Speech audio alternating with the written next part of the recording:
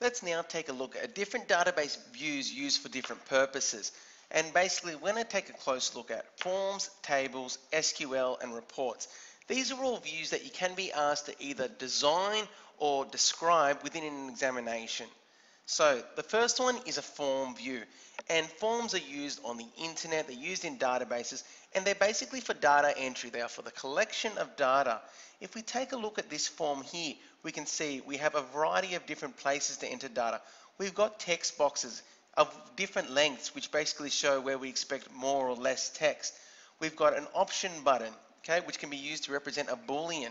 We've got a drop-down box where we might have a specific list of answers, so we can use our data validation principles to ensure that the correct answer is entered. And we've got an area for a logo. Down the bottom you can see I can click between records where it says 0, 1, and basically it's for one entry at a time. I enter in one record, I click the arrow and I go to the next record to enter. So it is a very user-friendly way to enter data into our database. The next view we're going to look at is SQL. In SQL, it's a pretty bare bones view, and it's all based on code and us understanding the syntax of that code. There are 4 keywords that are required to know in this course: select, from, where, and order by. Where select represents the fields, from represents the tables, where represents the condition you're looking at, and order by is the order you want your results to appear in.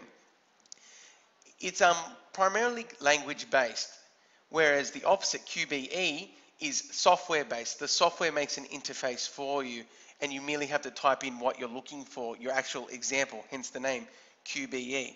But the SQL version is heavy on the user understanding the language. Next is the table view. The table view gives an overview of all data in the database. It can also be a display for a query's result.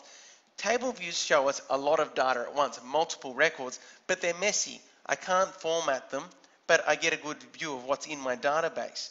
Table views can also give me an example of how many characters are open for the database. So if I look in the suburb column, they're all only 3 characters long, which means my field size would be 3. Postcode, there's only 4 characters, so my field size there would be 4.